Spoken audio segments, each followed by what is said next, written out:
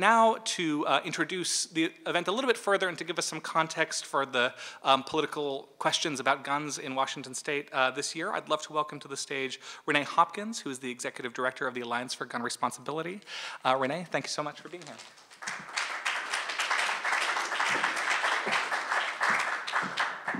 Thank you very much. Well, thank you all for being here tonight. And I really want to thank Pamela, who I'm going to have the pleasure of introducing here in a moment, for taking on this very complicated issue in our country today. For those of you that are not familiar with our work, the Alliance for Gun Responsibility is a Seattle-based nonprofit founded on the simple principle that gun violence is a public health epidemic, but it is preventable. And we focus on the preventable. Our mission is to create a culture of responsible gun ownership in America through education, prevention programming, and legislative advocacy to strengthen common sense gun laws in our state and set an example for the country. We're probably best known for our direct ballot work, like leading the initiative 594, which closed the background check loophole in Washington State in 2014. This year, if you haven't already heard, and I hope you have, we are leading the charge to keep guns out of dangerous hands with Initiative 1491, which will create extreme risk protection orders.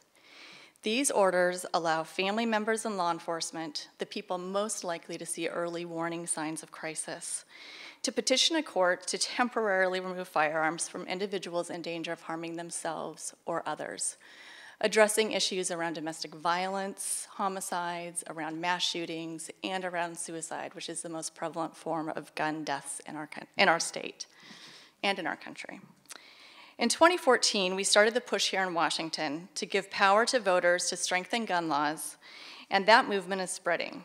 Just this year, 4 states have common sense reforms to gun laws on the ballot. And the momentum is growing every day.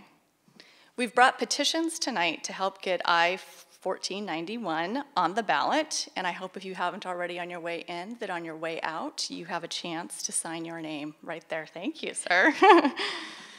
What we do here in Washington can have a real impact, both to making our community safer and in showing the rest of the country that voters want stronger gun laws.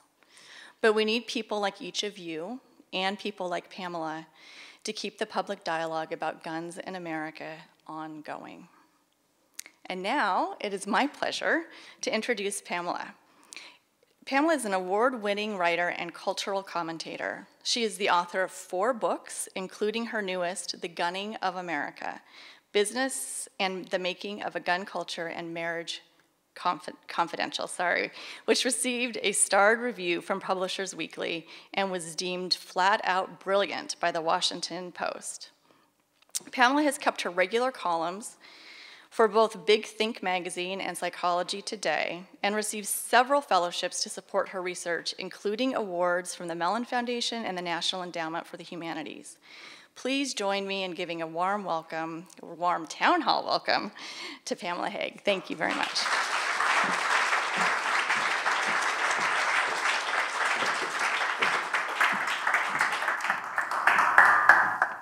Okay, thank you so much for being here tonight. I hear you guys have some freeway issues, so I'm really grateful that you're here. In case you didn't guess it from looking at me, I'm not the typical person who ends up writing a big book on guns. And in fact, every time my friends ask me, why did you write on guns, I swear I'm going to write about kittens or chocolate or something we can all agree on the next time. I actually came to the gun story through a ghost story. When I was a graduate student in New Haven, I heard the story of Sarah Winchester. Now, Sarah was the daughter-in-law of the rifle king Oliver Winchester. And legend had it that she was a spiritualist who believed that she was being haunted by the ghosts of everyone killed by Winchester rifles, which unfortunately was a lot of people. And I was just captivated by this ghost story, and I looked into it a little bit, then I set it aside for several years. And then Sandy Hook happened, and in that moment, just as an historian, my mind kind of wandered back to Sarah. But this time I thought, maybe I'm starting with the wrong end of this story, and maybe the more mysterious part of this story really is Oliver Winchester and the gun industry, about which I knew nothing. I think I started this project sort of with the usual cliches in my head. If you free associate about the history of guns in America, you probably have a whole set of images from Buffalo Bill, John Wayne, maybe the NRA, Columbine. And I think it all blurs into a kind of fugue where it just feels like we've always had guns, we've always loved guns, and that's the end of the story. The political discussion around guns today is very dominated by constitutional debates. I write in my book that we could be forgiven if we just believe that guns sprang fully formed from the head of the Second Amendment. But they don't. The Second Amendment didn't invent, patent, sell, mass produce, promote, or distribute guns. The gun industry did that. So the bigger riddle, even than Sarah and her ghost, that emerged for me was why this entity in our gun culture with the very most to gain from promoting and celebrating and selling the gun is really the most invisible when we think about the history of guns in our culture. So people will say to me, you know, guns in America are all about the exercise of Second Amendment rights, to which I say, well, what are you going to exercise those rights with? Who makes those guns? Where do they come from? So I really started wanting to ask some very basic, simple questions about guns. Who started this industry? Did they find it an easy industry or a challenging one? How did they get started in guns in the first place? Where were they selling them, and to whom, and how many? And these only sound like simple questions. They unraveled very quickly into much more complicated questions. So if you remember any one thing from what I'm going to share tonight, I hope it's simply this, that guns in America are not just an amendment, they are also a business. They weren't just an exceptional part of our political culture, they have also been in some ways a very unexceptional part of our commercial culture and our economic life. So tonight I'm going to try to redirect your vision from the streets of the Wild West to the factory floors of New England. And I hope that that will challenge you to rethink when and how and why we became a gun culture. So I'm going to start off here with Oliver Winchester, who factors very heavily in my book. He was one of a handful of men who made the guns that made the gun culture. He first invested in guns in 1855. As far as we know, he had never owned or displayed a gun. He had made his fortune as a men's shirt manufacturer in New Haven. He's misremembered as the inventor of the rifle that bears his name, but he wasn't. His inventive contribution to America was an 1848 patent for a collar on a men's shirt that, in his words, remedied the evil of the too-tight neckband. Incidentally, Samuel Colt came into the gun business through weird pathways, too. He opened his first factory in 1836 after he'd been on a tour demonstrating the amusing effects of nitrous oxide under the name Dr. Colt. So Oliver Winchester started out needing customers. And at first he sought the most elegant and obvious market for his rifle, which he always saw not as a civilian weapon, but as a weapon for what he called the romance of war. So he sought business from the US military, but he could have taken a lesson from Colt there. Colt had been wooing military business for decades with mixed results, largely owing to the fact that, in his words, the military was a set of asses.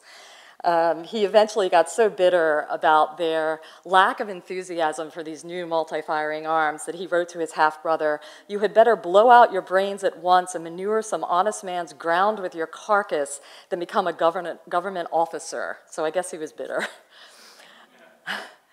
But the civilian market wasn't that good either. One of the interesting things for me in doing this research is that guns were a surprisingly tough business. I had this idea they're just flying off the shelves and everyone wanted a Colt. Colt's first factory went bankrupt in 1842, and he testified in London that he hadn't been profitable in the gun business until 1854. And part of the problem was simply that these arms weren't needed by the average American, multi-firing arms. But Oliver couldn't believe that the gun fogies in the military weren't interested in this repeater rifle, which was really a multi-firing semi-automatic kind of rifle. He wrote in Scientific American that control of this repeater would enable any government to rule the world, so he never lacked for ambition. In contrast, the Ordnance Department saw it as a great evil that used too much ammunition.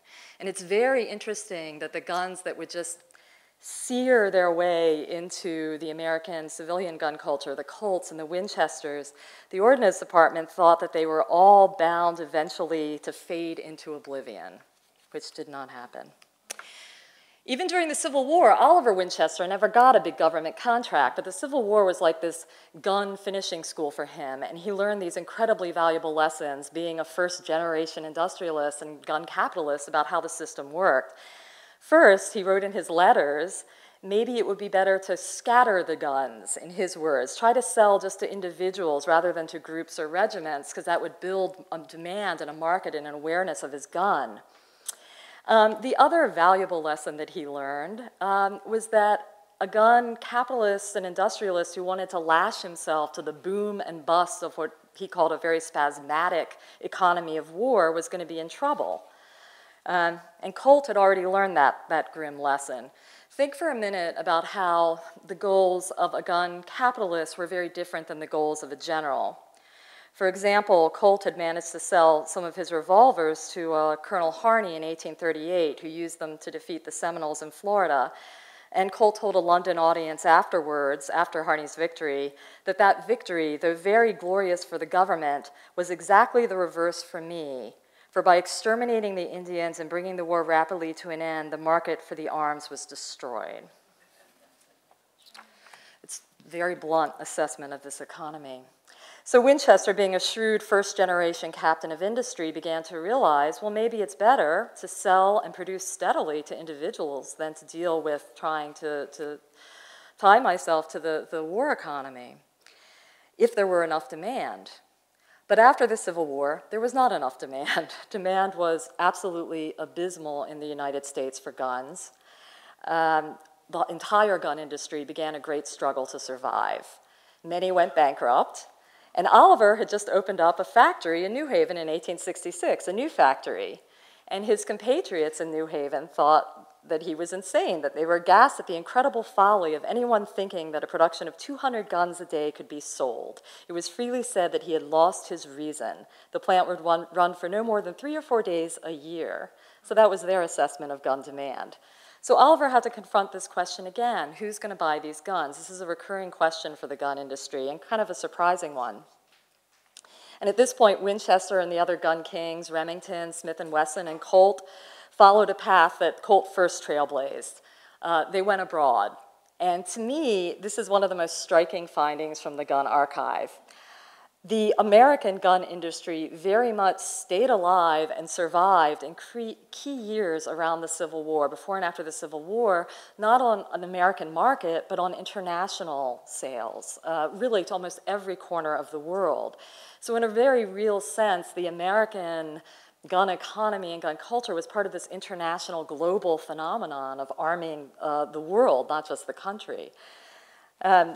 The Connecticut Valley in New England kind of became the gun breadbasket to the world. Colt had first built his fortune from Russia to Sardinia to Siam. Smith & Wesson stayed alive selling their Model 3 for 5 years to the Tsar of the Russian Empire. And when you think about the typical American gun consumer, it's not Tsar Nicholas II. You know, it's Buffalo Bill or Charlton Heston. But in fact, without these international sales, the gun industry absolutely could not have survived. Remington relied most deeply on military sales, selling to France, Egypt, Spain, Cuba, Peru, Greece, Norway, Denmark, and many others. Winchester went gun expatriate as well. His business survived in 1870 by selling 20,000 guns to the Sultan of the Ottoman Empire, and before that in 1866 by selling repeaters to the Juarez revolutionary forces in Mexico. But the international good times didn't last forever. In 1879, Oliver reported to his board of directors that business had decreased. And in fact, Winchester's lowest sales ever before pre-World War I were in 1875. He was relying mostly on the domestic trade, he wrote, which was constantly increasing, but not there yet. The domestic trade, of course, would be the US commercial gun market. The West was certainly the most promising domestic commercial market. It was certainly better than New England. But guns didn't just sell themselves. Underneath these powerful legends of this very gun-violent, gunslinger American culture, there is another gun America. And in that gun America and in that gun history, the country's less gun-violent than we think, less heavily armed, and less in love with these fancy new modern weapons, the Winchesters and the Colts. And that's a part of our history that I think is really lost today, or maybe it's strangled, but it's definitely not part of our consciousness about guns. And ironically, it's the archive of the gun business that really brings this struggle to arm the country to light, and really brings to light the fact that it was a tough sell to arm America with these deadlier weapons. Colts had these preferred dealers that they called allies, and they complained bitterly throughout the 1870s about having to sell way more pistols than they could possibly push. Another source points to one reason why. It's the sales record of the country's largest gun merchant. And there we get a glimpse of the actual guns that settlers were taking with them as they went west. And like as not, they were opting for these more dowdy practical weapons, an 1842 U.S. percussion musket, a Prussian 39 caliber musket, over the bling of the Winchesters and the Colts. And one reason for that, I think, one reason why they were opting for those weapons is because they had very practical, dowdy views on guns, many of them. In fact, the NRA was first founded in 1871 over alarm about American men's poor marksmanship. So we weren't exactly the gun whisperers that we were cracked up to be. Many Americans still saw guns as tools. The gun industry was very attuned to market segmentation. They recognized a lot of different gun cultures and markets out there, and one of their biggest ones was what the Winchester Company called the ordinary shooter, the farmer, who they reached through the American agriculturalist. At the same time, though, dime novels in the 1880s were beginning to build the gun mystique. They were planting a seed that I think would really grow in the 20th century. And if there was one rule to writing a gun Western dime novel, it was this: you had to do gun overkill. You had to exaggerate both the quantity of people killed and the quality of the violence. You had to take violence that in real life was often based in intoxication or anger, impulse, and give it some sense, make it have some honor and righteousness and justice to it. There were 500 dime novels written about Buffalo Bill alone, and he ghost wrote some of them. And he admitted as much, that this was the formula. He wrote to his publisher, "I am sorry to have to lie so outrageously in this yarn. My hero has killed more Indians on one war trail than I have killed in all my life. But I understand this is what is expected of border tales. If you think the revolver and bowie knife are used too freely, you may cut out a fatal shot or stab whenever you deem it wise." So that dime novel is kind of covering up the America that actually had less gun violence than was written. So the gun industry itself was also getting a feel for their modern consumer. And it wasn't the soldier, it was more the lone gunman. Just before his death in 1880, Winchester started kind of individualizing his gun. He started promoting it by talking about its moral effect either upon an army or an individual, either upon a party of men or one single man. Winchester wrote about that, the moral effect of his rifle, a few times, and it was an intricate one. For Winchester, the customer, his life was lived alone in self-reliance and vulnerability. His customer was, in Winchester's words, now a collection of single individuals traveling through a wild country. And his business would prosper after his death to the simple extent that he could convince other Americans that was their world too. So as the gun commercial market was developing in the 1870s and 1880s, some of the practices that haunt gun control advocates today were put in place. One was a very elaborate distribution network using rail that ran guns from the heart of the New England factories to key transit points in St. Louis and New Orleans, Lower Manhattan, Vicksburg, Mississippi, out to retailers, more on the fringes, and then ultimately to individuals who variously sold or lost or traded or gambled their guns away. So there was now a great distance between the gun maker and the gun customer, just because of the nature of industry. It was a far cry from the intimacy of the gunsmith days. A second practice was anonymity. In 1875, a sporting magazine wrote that the British were far more rigid in the scrutiny of the character of their gun customers than Americans were. They accept orders only when they were satisfied of their customers' responsibility and honor. Our gun trade was very anonymous.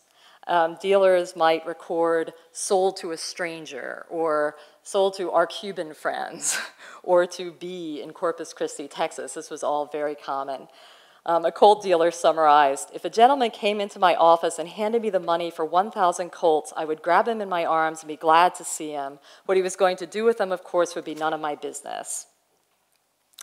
So I had come into this research with a vague idea that the gun culture emerged very much out of exceptionalism, but as I read more about the gun industry, I see that it was also a legacy of unexceptionalism. It was a legacy of these key years when the gun was very much like any other commodity, both internationally and domestically. For all intents and purposes, it was like a shoe or a plow or a widget. Now, the early 1900s bring us to a turning point because maybe things could have gone either way. Big changes are happening in the country. We're urbanized, the frontier has closed, the economy is more corporate and more settled and sedentary. And the algorithm for the gun industry was always pretty brutal. Guns are made to last. Scientific efficiency was allowing them to be produced faster and faster, but at a time when they seemed to be needed less. So why wasn't this incredibly bad news for the gun industry? And you also have to wonder, why should guns flourish past the time of a frontier? There are countries that have had frontiers, but they don't have this ongoing gun culture after that point.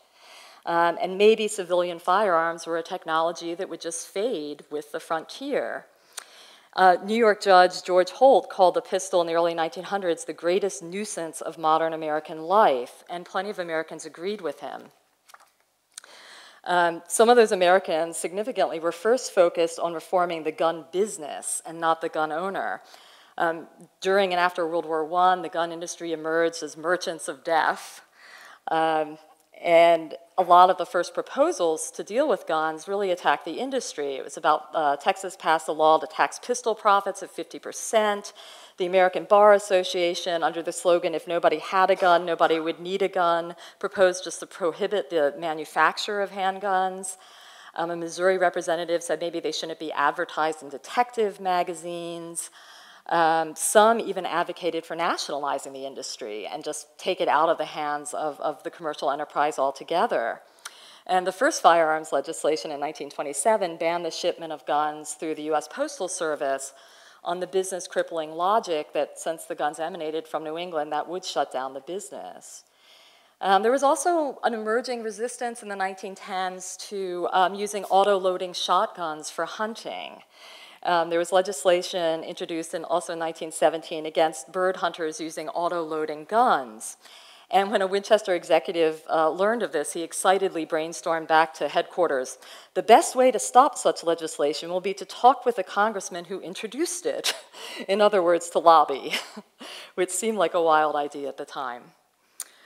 So America is getting more gun conscious at this time. Some are getting more gun conscious and averse to guns and saying they don't really have a place in modern life, but others are getting a little more infatuated with guns, and there's a simultaneous turn away from guns as well as a deepening of the gun mystique and all of its intangible emotional values. Part of this deepening of the gun mystique came from the gun industry itself. Sales were evolving at this time from a mission of just fulfilling the demand that was out there to creating demand, creating a desire for the product. And the gun, like every other industry at the time, was very invested in this project.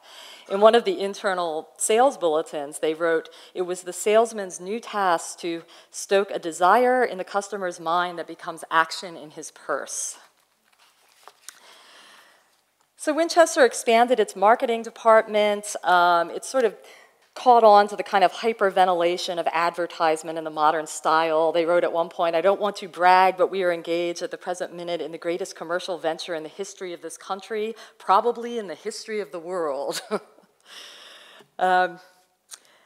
The Sandy Hook families, to step into the present time for a minute, are now seeking discovery to read Remington's marketing materials. But one of the beauties of doing history is that these kinds of materials are readily available in the archive if you care to look at them. I mean, historically, Winchester executives tirelessly wrote of how to develop gun demand, not just fulfill what already existed. And this was a very ordinary part of their business, really, of any business.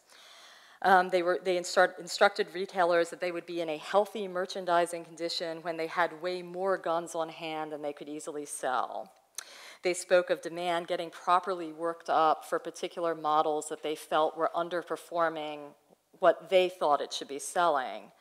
At one point, they sought marketing insight from the liquor people, as they called them, who tried to perpetuate their business by educating young men to the use of their products. Very immoral of them, of course, but mighty good business. We also see in the early 1900s the emergence of this new customer in the Winchester vocabulary, who's also known in the shooting press as the gun crank. The gun crank was defined as someone who was particularly and peculiarly interested in guns. And at first, the Winchester Company considered him a pest, but they urged the sales force to take the time to examine him from all angles and maybe use him to boost sales. The crank wanted to talk and ventilate views on guns, they wrote, and was interested in all of the new guns that were coming out on the market. So Winchester didn't quite understand it yet, but the gun crank was close to their ideal modern consumer. A big change was underway in the gun industry. It was shifting from the customer who needed guns but didn't especially love them to a customer who loved guns but didn't especially need them. And this transformation was evident throughout the Winchester archives. They started sending missionaries, as did Remington, to stoke zeal and get converts to the gun, and called them missionaries. They started releasing chromolithographic calendars that sold guns with these emotionally charged predicament scenes between man and foe. And this change from kind of the ordinary shooter to the gun crank was also evident in the shifts in the advertisement, which really moved from, in the 1800s, an emphasis on how guns worked, to in the 1900s, an emphasis on how guns made you feel. So an ad in the 1800s might have been literal instructions, how does this gun work? But then in 1921, we have this ad from the Literary Digest. You know your son wants a gun, but you don't know how much he wants it. He can't tell you. It's beyond words. So masculinity was a big part of this modern mystique. The gun shifted from a predominantly, but not exclusively, male tool more into a male totem. Winchester had an ad campaign that talked about the real boy. Every real boy wants a gun. It's a natural instinct. They were kind of drawing on the vocabulary of psychology, and it's a natural instinct for a boy to want a gun, and he'll want to get his hands on one sooner or later for that reason. In fact, Winchester's most ambitious post-World War I marketing plan, they shorthanded in their letters as their boy plan. And it urged retailers to send the company a list of names of boys in your town so we can send this illustrated letter under your own name. And the company planned to reach precisely 3,363,537 boys between the ages of 10 and 15 this way. Read this letter, put yourself in the place of a boy of 14. Would you let another day go by before calling on your dealer? So the industry was basically seeking a variety of ways to keep the gun meaningful and relevant and loved in this post-frontier world where maybe it had less utility than it had before. They found new frontiers with the old ones closed, so Colt advertised to automobilists that they should have a gun with them if they're on the road. They sought women customers, certainly not for the first or the last time. That's been a market that the gun industry has wanted to develop for a long time and still does today. They sold the history of the gun also as part of the appeal of the product. Smith & Wesson had this interesting ad campaign called Makers of History, where they kind of airbrushed their pistols into these scenes in history where the gun had had no part, like the first flight, you know, in Kitty Hawk. In its internal sales bulletins to dealers, Winchester even perfected the best ritual to hand the gun to a customer the right way to stimulate desire, as they put it. They invited the dealer to imagine the customer feeling the gun's comfortable cuddle to his shoulder, its smooth brown stock to his cheek. So you read a bulletin like that, and you realize that this modern relationship between the customer and the gun was intimate. I mean, it was almost a love story. This confluence of gun quantity and gun love obviously was not conjured out of the gun industry in thin air. A lot of things went into it. But the gun industry is a major and untold part of this story of how we've arrived where we are today. One answer among many to why Americans love guns is simply because we were invited to at a moment when the gun had lost some of its more practical utility in our lives. So would the gun survive in this post-frontier world? And would it thrive in a modern style, or would it fade? I guess we know the answer to that. Winchester's annual gun sales in 1914 were 30 times higher than in 1875, and they were 11 times higher than in 1880. Its highest sales ever before World War I were in 1906 at 324,000. All told, the gun industry between the years 1899 and 1993 added a total of 223 million more guns to the cumulative gun load. Okay, so if I were going to drop you back in time, at what point would you sort of recognize our gun politics? Because I don't think there were many in the 1800s. I don't think you'd recognize that. I think it's really here in the 1920s and the 1930s that you might feel at home, because it's at this juncture that the gun really begins to get kind of demonized and valorized in ways that we would recognize today. This is a time when we start talking about more than guns when we talk about guns. For one thing, the sheer quantity of gun violence in the 1920s was growing. In the 20th century, it was growing. Guns were responsible for about 71% of homicides. In the mid-1920s, they'd been responsible for maybe 25% in the 1800s. The United States had 10,050 homicides in 1928, and France had 520, and Great Britain had 284.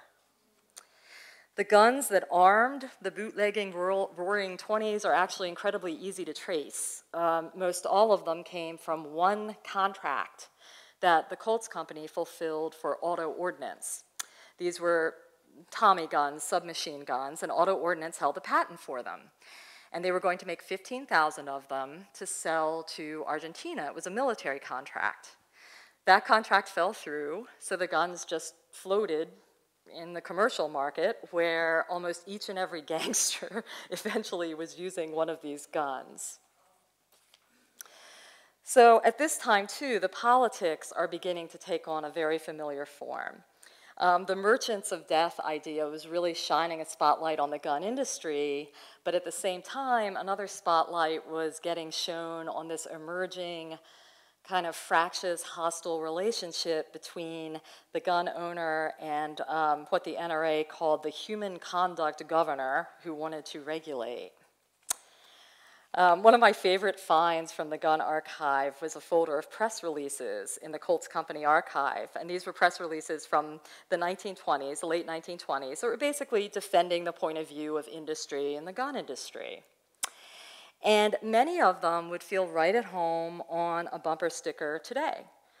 Gun control legislation would only restrict the honest gun owner and not, quote, the professional gun toter, the dope peddler, the card shark, and numerous other lawbreakers. In other words, when guns are outlawed, only outlaws will have guns. We see early models of familiar caricatures. Guns were the firearms evil. Gun control advocates became slobbering sentimentalists, would-be saviors, and lounge lizard anemics who belittled the old-fashioned American citizen. There's a precursor to Guns Don't Kill People, People Do. This was already developing. The press release included the line, the gun was an inanimate pistol, a piece of harmless metal. It's not the instruments of crime which we should legislate against, it's the condition which encourages crime. The 1934 National Firearms Act is considered the first serious effort at federal gun control. At this time, the NRA wasn't a lobbying powerhouse. Its president was an Olympic marksman, and he had been a volunteer up until 2 years before this point. And the NRA voice wasn't as categorical as it is today. They were supporting legislation against submachine guns, but not anything else. At the same time, you can sort of catch a glimpse in this moment in 1934 of this big political galaxy getting born, because the NRA was really ahead of the game in terms of organizing for gun rights, and they were developing modern techniques and messages. For example, they had instructed all of their members to send letters to their representatives against the legislation.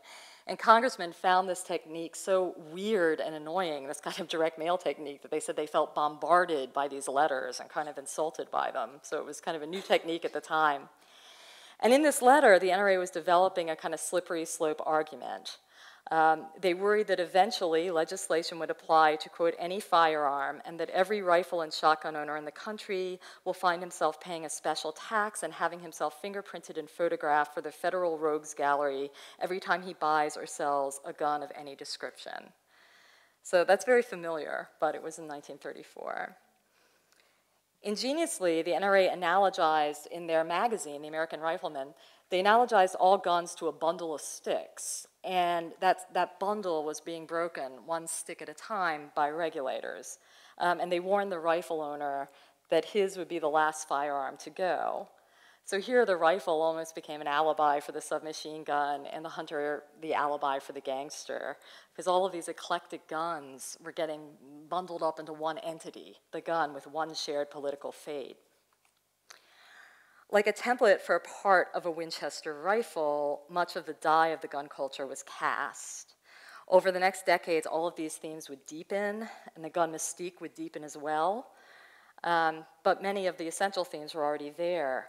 In fact, much of what we know about guns in America, I think, comes from the 1900s talking about the 1800s. It comes from the Cold War imagination reflecting on the frontier.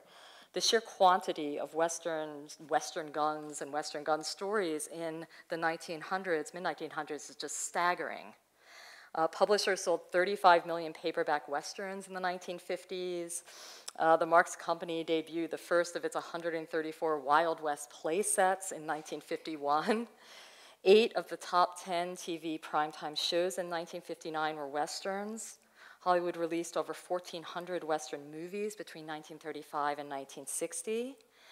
And of 1,951 publications about gunslingers and one bibliography that I worked with, all but 241 of those were published in the 1900s, the greatest number in the 1950s.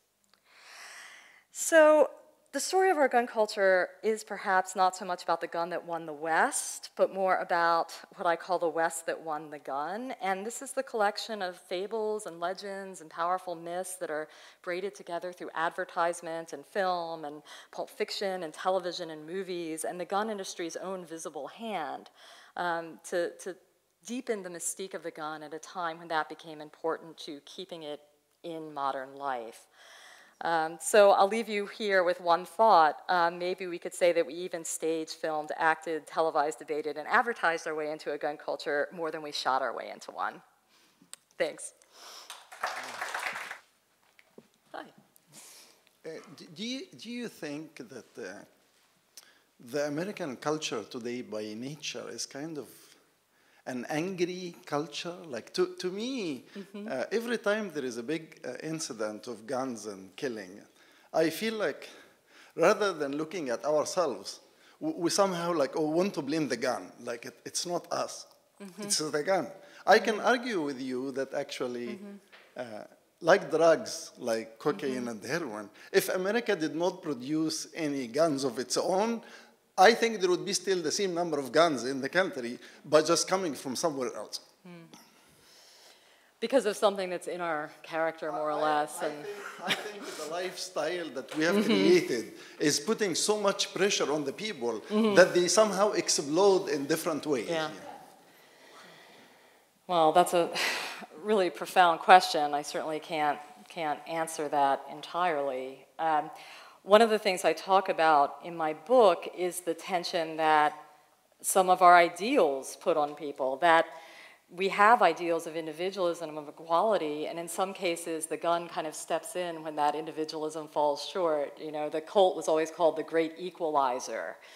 So there's a lot of a democratic attachment to guns, that guns can equalize people who aren't being treated as equal or made equal in other ways. It's certainly true that the mystique of the gun really gets developed, I think, more in the 1950s, also around Cold War politics. It became a way to talk about American values and the individual standing up against the authoritarian state. So, yeah, I mean, the gun's definitely tapping into a set of values and also just a set of struggles around equality and safety that are there even without the gun, for sure. And it's certainly not the case that we didn't have a problem with violence before guns. I mean, in the 1800s, it was fists or bricks or axe handles. I mean, there were different ways of exercising this violence. So the guns aren't entirely responsible for that. Hi. Thank you so much for this. It's helpful to me. Thank you. I spent about 35 years in Newark, New Jersey, and I'm actually still related to people there, and I hear about it often. There have been one homicide a week since the beginning of this year, and that's gone on for about 10 years. It's horrific, and it seems to me that actually guns are being seeded in certain places. So I just wanted to kind of lay that out. But two other important things. One is we have Big Five sporting goods store here, and I would love to buy things from them, but their inside pages are filled with guns, cheap guns. And I wrote to them actually not to send me any more emails because I can't buy from them.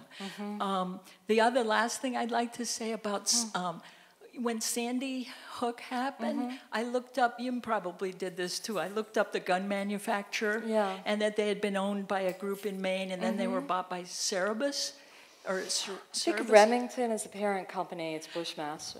And in the long run, the president of the company that actually owns them now, they said they were going to stop manufacturing those guns, but they didn't because the demand was so great afterwards. And Afterwards? After. And so they still haven't divested from that gun. But the person who was the president of that board was Dan Quayle. So a lot of people don't know these things. But I was fascinated by your point about international gun sales. Yeah. And I think that's still going on today, largely. Yeah, and also importing today. I mean, I'm not an expert on the gun industry today, but that was one of the things that most surprised me. I had no idea that guns were really part of this international commerce and really the first leading edge of globalization at that time. Guns and drugs under Reagan, Dan Quayle is on the board of the NRA. So they're all connected. Guns are going everywhere, and they are damaging individuals. So thank you for the context for that. Yeah. When I was a kid, I took gun marksmanship training in a U.S. Armory in Brooklyn that was, and they had a program that was the NRA and the Boy Scouts had a program, and it would focus largely on safety.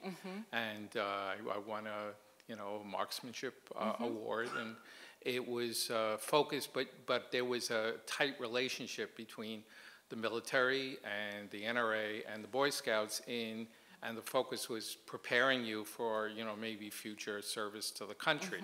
Now it seems that they're only concerned with scaring the hell out of people and maybe even making them afraid of the government. You have to have an AK-47 in case you have to fight as a guerrilla in your fantasy world against the U.S. military.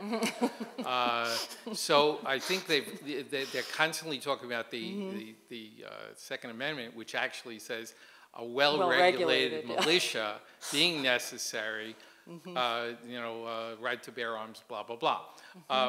Is there any possibility that we'll reach a point where the government, maybe after a terrorist incident or another Sandy Hook, will say, okay, you own a gun, you're in the militia. You have to be because you're a citizen. Now let's focus on what's the militia do?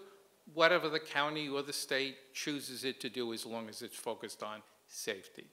Could that be a way of focusing people's into a more community-related, positive way, and especially focusing on safety, because if they did nothing more than just put gun locks on most of these things, you wouldn't have 2-year-olds shooting their mothers. Right. Well, that's an interesting idea, but I think that, as you would probably agree, kind of cuts against the grain of some of the political mystique and appeal of the gun today. I mean, I live in Baltimore, and Maryland, obviously, a very blue state. And, you know, I know people who aren't really interested in shooting per se, but they're simply buying guns kind of as a statement against the government, against wanting to be in that community that you're imagining. So the point you're making about the tie between the military is really profound, because historically, you know, that's how Oliver Winchester thought about his weapon. This was a weapon of war. And plenty of Americans looked at guns that way at first, whether for good or bad. They saw them as very tied to something that was an act of war and being in the military, not the civilian market. It's really interesting how much work went into developing that civilian market, and how much it was really almost, you know, for Winchester and to some extent for Colt, kind of the market of second or third resort, you know, because they didn't get the military contracts they wanted, and then the international sales dried up. But one of the unique things in the 20th century is how much gun ownership is severed from that esprit de corps, you know, from this idea that you mostly use guns as part of a regiment, you know, as part of an act of war. That is very much the essence of what's very unique in the United States, is that civilian appeal and the political symbolism of that. Hi, Hey. thank you very much. It was interesting. I was curious if you, in researching this book, you spoke about the domestic gun growth. I was curious if you looked into, say, other countries to see if they had similar patterns. I know, like, there's other gun cultures such as Pakistan or Yemen that have a really strong gun culture.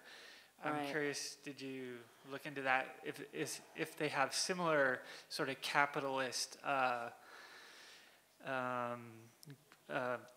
introduction to...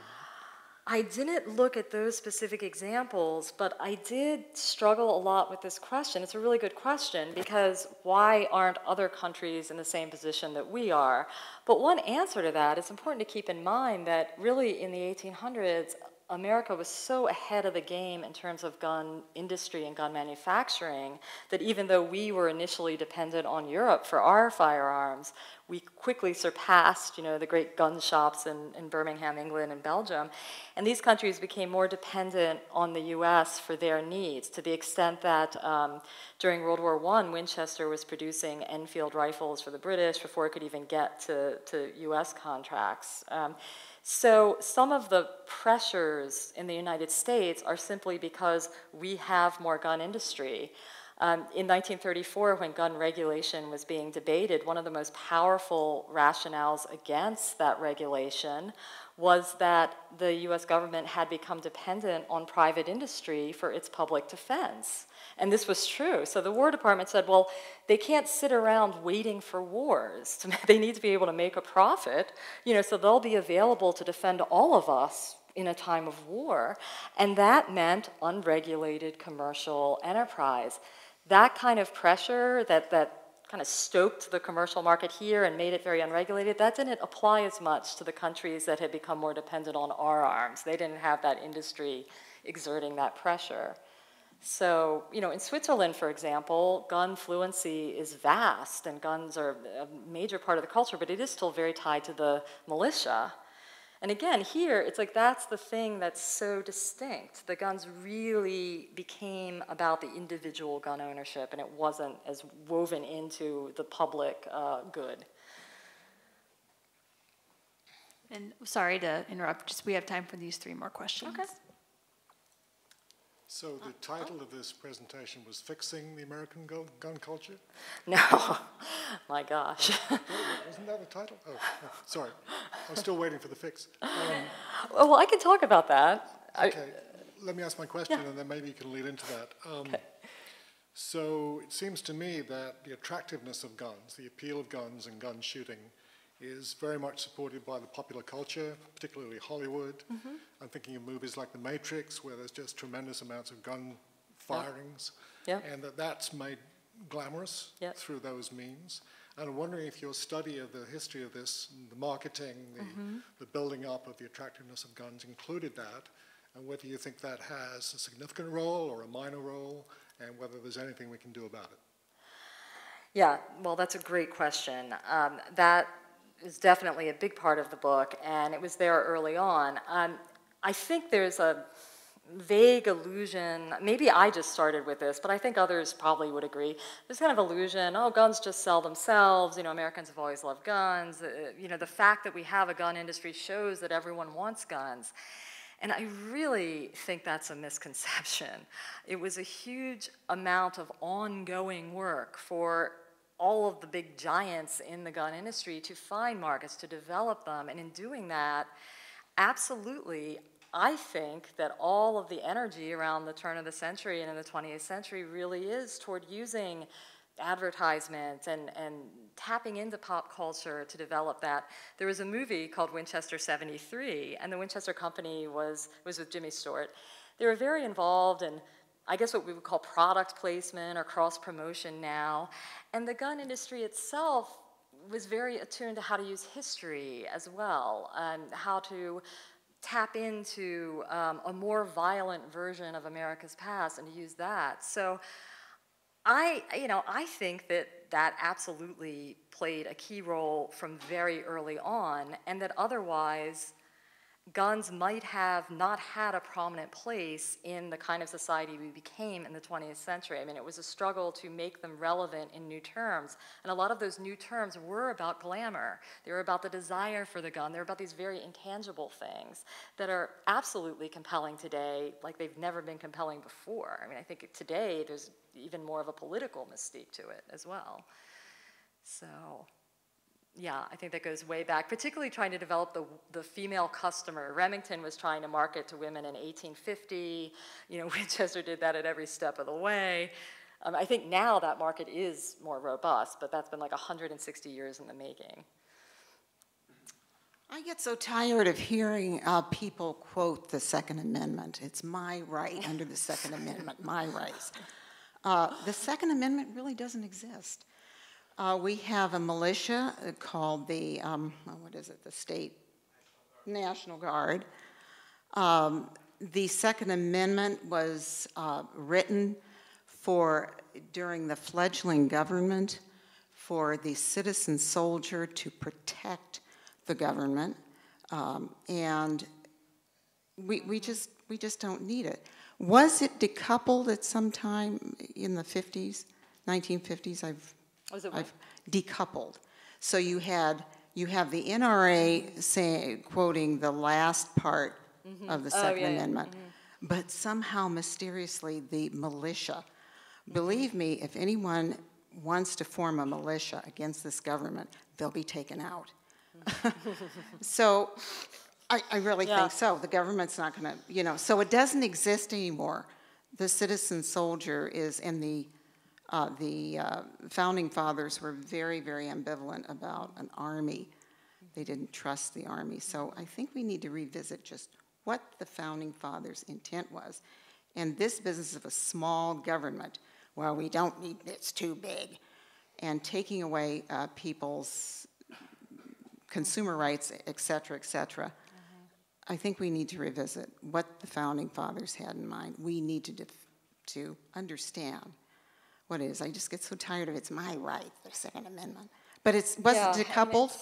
It's difficult to say something new on this topic because right now there's this gravitational pull back to exactly what you're describing, which is that this is framed almost entirely around the Second Amendment. And it's interesting as an historian to be reading through an archive from the gun business, and I could count on a hand how many times the Second Amendment came up, either as something to comment on or as a sales point or as a, contemplation of the gun industry's place in the world. I mean, it was simply a slumbering giant. It was really a non-issue for so much of this history.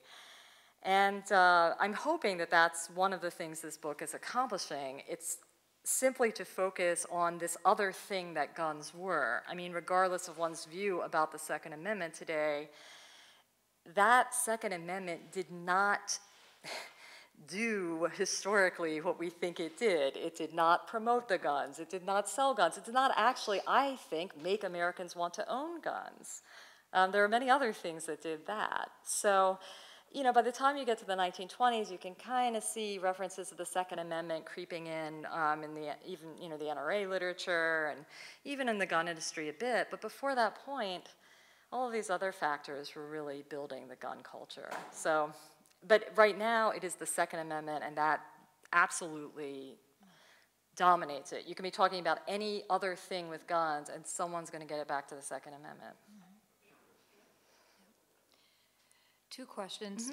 Do you, I don't know if you've studied the contemporary gun industry, but does the U.S. individual consumer, the retail market, does it buoy all of the gun manufacturers in terms of what their economic viability is today? And then the second question is, the economic rents from the sale of arms, does it accrue to a mass number of people, or is there a handful of people that are amassing that wealth?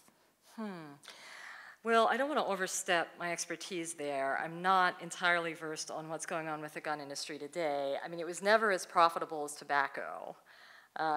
And my sense is that right now, the gun industry is much more fractured. There are more smaller producers out there, and that it's still very much reliant on civilian sales. Thank you. Thank you.